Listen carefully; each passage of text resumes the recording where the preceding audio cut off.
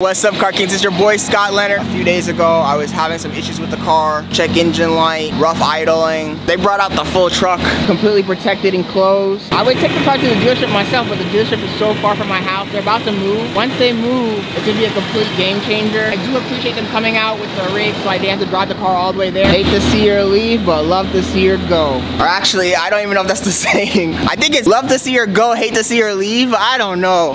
All I know is that I hope I get this car back by the end of the week. We got 2 trucks and a lot of clients. We go all over the state. It's in our best interest to have our own trucks. We usually can put them right in the middle.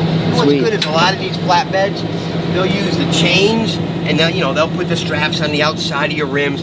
You can't put that on a McLaren. Nothing ever hits your rim. Nothing hits your car. Everything is really, really good. I got a thing up on the dashboard out the slick. Drops the air out of the suspension, which makes it also lower. While I'm strapping everything back down, the airbags will fill back up. Guys, this truck is so fucking cool, man. Check this out. Got it all packed away here. That's pretty cool. Hopefully it's nothing serious. For now, we're gonna be stuck with the Venza. And then the worst part is, it's like the weather is perfect. Not a cloud in the sky.